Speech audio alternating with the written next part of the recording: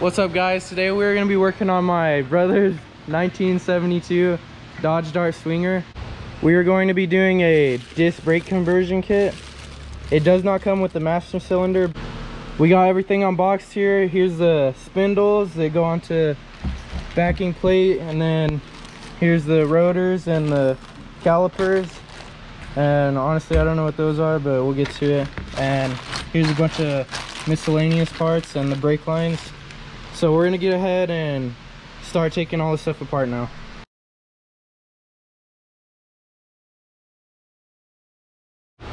All right, so since it comes with the spindles, we're just gonna go ahead and take off the spindles, the top spindle, the bottom spindle nut, and then the tie rod too. And then we're just gonna take the whole assembly off and start putting all the new stuff on.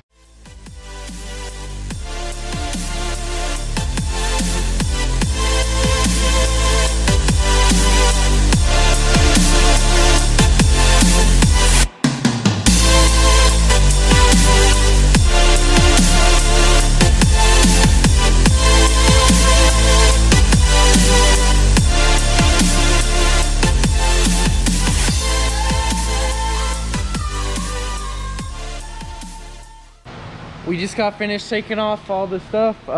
Mine just needs the brake line still, but everything's disconnected, and my brother got all of his side disconnected. So he actually ripped the brake line off, but we'll just go ahead and undo it because we got new ones.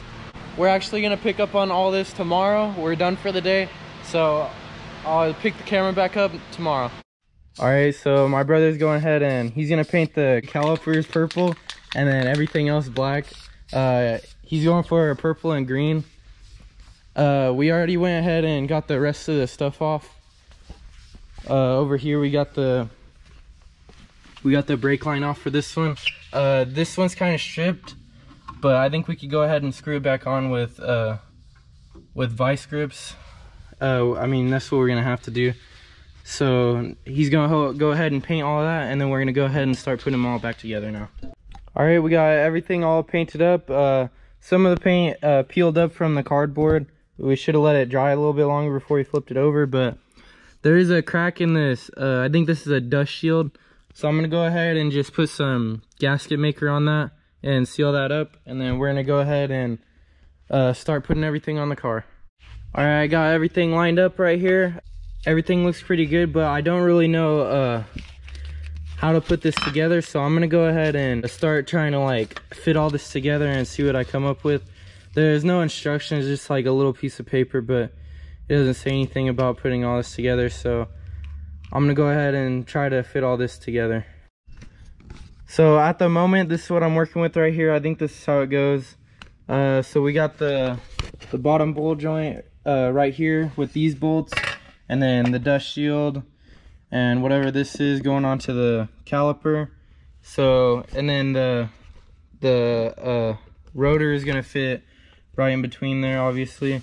We do need to go ahead and put the bearings in so we can fit it on there. But I think I'm gonna go ahead and just get the spindle on with the tie rod and the bottom ball joint. All right, so I'm gonna start off with putting the bottom ball joint in and bolting that up, and then bolting the spindle onto the ball joint.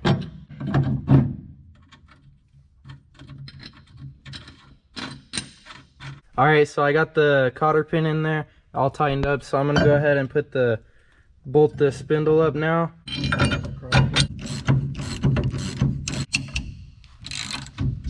All right, I got the spindle bolted up to the ball joint. Now I'm gonna go ahead and bolt up the tie rod to the spindle too. All right, so I got the tie rod tightened up with the cotter pin.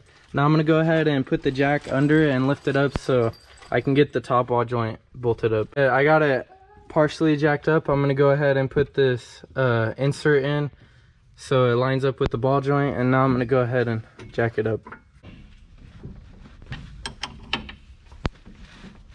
All right, I got the top ball joint all bolted on and tightened.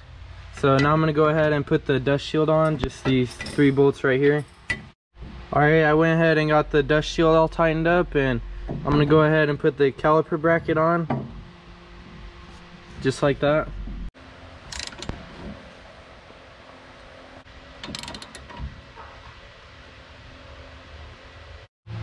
Alright, so I got everything tightened down and ready for the rotor to go on. So I'm gonna go ahead and pack both the bearings with grease. Okay, so I'm just pumping them up now. I just got a needle and I'm just pumping each roller up.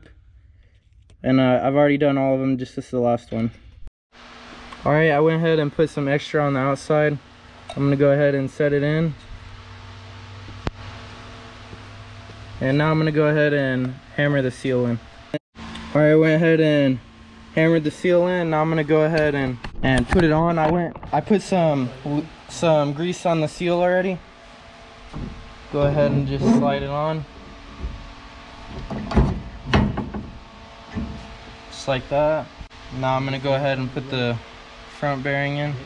Alright, I got the bearing in. Now I'm gonna put the washer on and the nut. Alright, I went ahead and got it tightened up to where it spins pretty freely and it doesn't wobble at all. So now I'm gonna go ahead and put this on and the cotter pin. Alright, I got the cotter pin all in. Now I'm gonna go ahead and hammer on the cap. Now I got all that done, I'm gonna go ahead and start putting on the caliper. Alright, I went ahead and did some research. This brake pad goes right here, and then on the caliper we have the other brake pad that goes right here. So I got the pad on the caliper and the other pad on the rotor. So just like that, you fit it on, and then from the pictures I've seen, this piece goes right here. Okay, so I got the big bracket right here, and then this little piece goes like this with the prongs upward, and then I think that's it. So I'm gonna go ahead and tighten this one down. And then also this came with a couple rubber bands. I think they go over this and up here, so it pulls it away from the rotor right here, so it doesn't make noise right there. So I'll go ahead and tighten all that down. I'm gonna go ahead and do the top one too. Alright, I went ahead and routed the rubber bands just like this through this and then over here where it holds up this, like I said. And I got everything tightened down. So now I'm gonna go ahead and route the brake line. Oh, the top brake line actually got stripped off when we were taking it off, so I just got the vice grip, so I'm gonna get it as tight as I can, and then I'm gonna go ahead and route the other one right to here. Alright, you wanna make sure and put the one washer on this. So I got one washer right here, and then put the other one on the other side of the threads right there. Alright, I went ahead and got the grease zerk on the bottom ball joint in, so I'm gonna go ahead and grease it up. Alright, I went ahead and greased up the rest of the ball joints too. Everything's already done now, so all the brake is together. It looks pretty good. And my brother actually repeated everything on the other side too. So now I'm gonna go ahead and we're gonna bleed the brakes, starting from furthest from the master cylinder to closest. Alright, I'm gonna go ahead and fill it up real quick.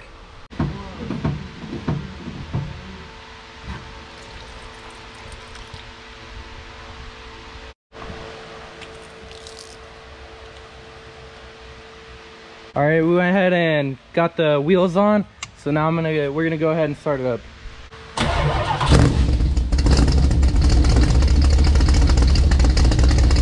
Alright, that's gonna be the end of this video.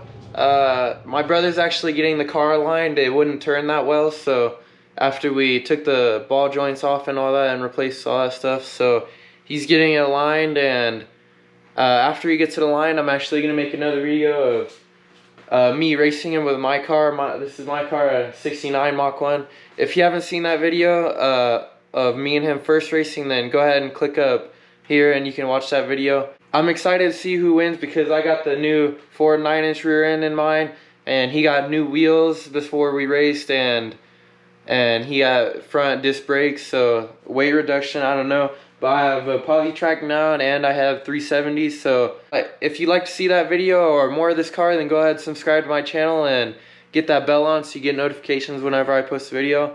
Also, if you enjoyed this video, then go ahead and like the video.